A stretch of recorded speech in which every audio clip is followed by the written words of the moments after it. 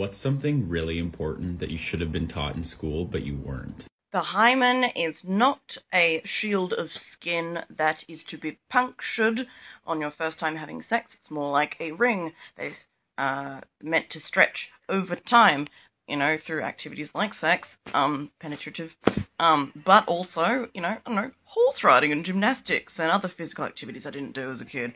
It's not supposed to break. It's not supposed to bleed. It breaks and bleeds if you're not relaxed or aroused, and sex still happens. And guess what, you know, tenses you up and does not make you relaxed, expecting it to hurt and bleed. Why were failed sports players in charge of health education in school? So it finally happened. Researchers figured out how to make pigs breathe out of their butt, and they named it after an anime. So sometimes when people have lung damage, they're put on ventilators to help them breathe, but this can also cause more damage. So researchers went looking for another way to oxygenate blood. And so they went looking to nature, and it turns out that some types of catfishes, even though they have gills, they also go to the surface of the water, swallow air, and then it's absorbed through their intestines. Now the human intestines are also known for absorbing pharmaceuticals, so they were like, let's see if this works. So, of course, they took some mice, and they deprived them of oxygen, and they tried putting oxygen gas up their butts. Now, this kind of worked, but it had some problems. So they created a perfluorochemical which holds a lot more oxygen than water. So then they put this up their butts, and the mice, the rats, and even the pigs that were oxygen deprived healed. They absorbed the oxygen through their butts and through their intestines. And then they named it the EVA method after Evangelion and the fluid that lets them breathe. And the researchers just started up to do clinical trials and hopefully use this in future patients. Don't talk to me. Talk to me. Don't.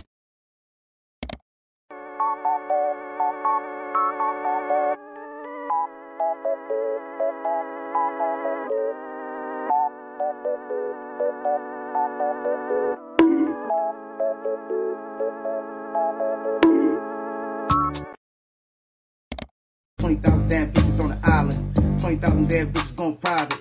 She make it clap. I got the strap. I was today years old when I found out. Say you swallow an ibuprofen tablet for a sore ankle.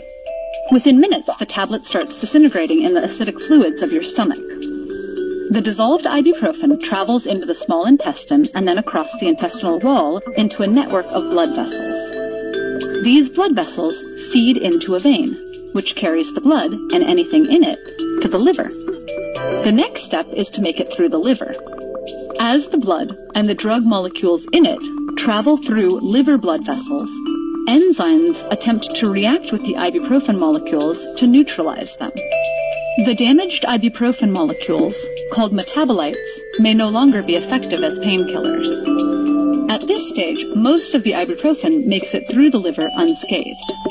It continues its journey out of the liver, through veins, into the body's circulatory system. Half an hour after you swallow the pill, some of the dose has already made it into the circulatory bloodstream. This blood loop travels through every limb and organ, including the heart, brain, kidneys, and back through the liver. When ibuprofen molecules encounter a location where the body's pain response is in full swing, they bind to specific target molecules that are part of that reaction. Painkillers like ibuprofen block the production of compounds that help the body transmit pain signals. As more drug molecules accumulate, the pain-canceling effect increases, reaching a maximum within about 1 or 2 hours. Then the body starts efficiently eliminating ibuprofen, with the blood dose decreasing by half every 2 hours on average. Muy malo siguiente. Malísimo. ¡Ah! Horroroso. A ver. ¡Ah! Malísimo. ¡Ah! Tú sí, guapo. Hoy vamos a desenterrar a mi tortuga. Hace aproximadamente 4 meses lamentablemente falleció una de mis tortugas, una Trachemis venusta, y lo que yo opté por hacer es enterrarla. La verdad me dolió mucho su muerte porque pues era parte de la familia. Así que lo que vamos a hacer hoy va a ser desenterrar su esqueleto.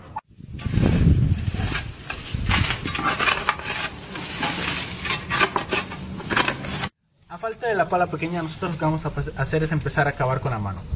Nosotros lo que la verdad estábamos buscando es esta bolsa. Lo que yo hice fue poner a la tortuga dentro de una bolsa para que no se puedan perder los huesos y se puedan esparcir. Aquí ya hemos desenterrado la mayor parte de la bolsa, de hecho ya puedo empezar a ver el esqueleto y lo voy a sacar y se los voy a mostrar. Listo, ya la logramos sacar después de mucho esfuerzo. Estuvo complicado porque la bolsa quedó frágil después de tanto tiempo, pero aquí está. Ahorita vamos a quitar la tierra para enseñarles el cráneo. Sígueme para la parte 2. This experiment is designed to piss a monkey off. It was run by Franz de Waal to test if monkeys have a sense of fairness. Both capuchin monkeys are completing the same task. The one on the left is paid in cucumbers. The one on the right is paid in grapes, a food they much prefer. The monkey on the left was cool with cucumber the first time, but now he's seen the other monkey be paid with a grape, and he, indeed, seems to be pissed off. Really pissed off.